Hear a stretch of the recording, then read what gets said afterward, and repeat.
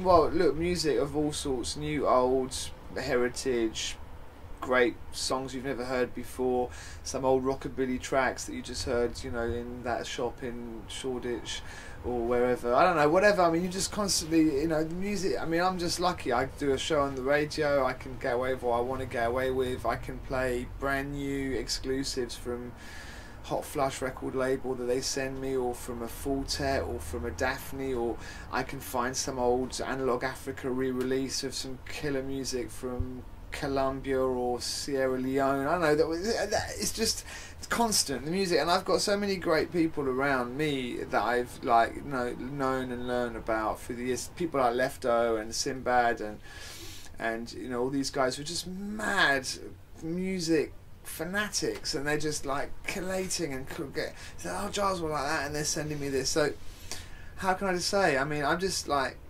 my biggest problem for me, to be honest with you, as a DJ, is like I was just doing some gigs this weekend in Brussels and in Toulouse, and I had 2-hour sets, and it's really hard to put what I am into 2 hours sometimes. You know, I need now when I get booked to do gigs, in a way I play all night, because then I can satisfy the people who come and listen to me, because I get a whole different generations of people as well. I get weirdos who just want to hear me play what I was playing at Electric Ballroom in Camden in 1988, you know, and then I get other people who want to hear me play like drum and bass, and or that set that I was playing at sort of Glastonbury in the dance stage, or Big Chill. You know, there's, you know, people who want to hear me play Brazilian stuff. Oh yeah, Giles is an expert on Brazilian. Well, I'm not, but I just play a bit of it.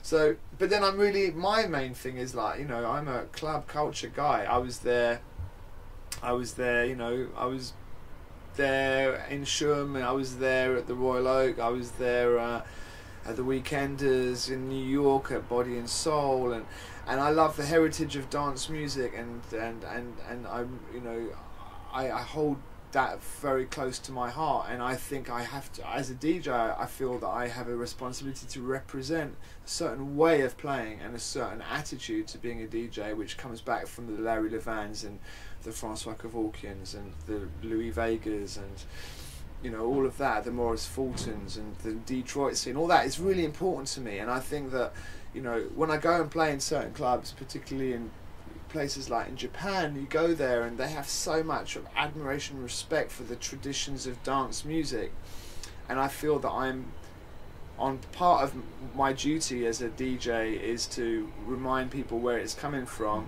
And I think that's how I am with DJing and with music. It's kind of like a mixture of you know, okay, this is really great, this track by James Blake that's just come out on a blog, but actually there's a really good link to this track there which has inspired it, and you know, and for me it's like, that's how I like to do it. And luckily, you know, I'm still totally, I couldn't live without the new music, and that's why I live in London as well, because London is just the best place for the constant movement and constant action in music. So you can't sleep in London really, and so I have to represent that.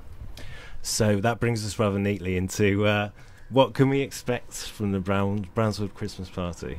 Well, this year's been such an amazing year for me, and for the label, and for the festival that I do in France, and a lot of good reasons to be excited about Christmas Party. And I didn't really want to do anything that was going to be nothing short of amazing, you know, just to celebrate a great year. So I've just had a brilliant year. There's been amazing music out this year.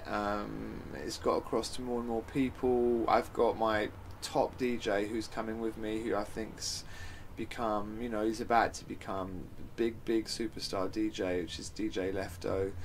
And in fact, I'm going to try and get on a bit earlier, because you can't play after him. He's too good. It's one of those. It's one of at the beginning, I was like, yeah, cool. No, but he's amazing. So I think it's going to be a platform for us to have a really great night and celebrate what an amazing year it's been.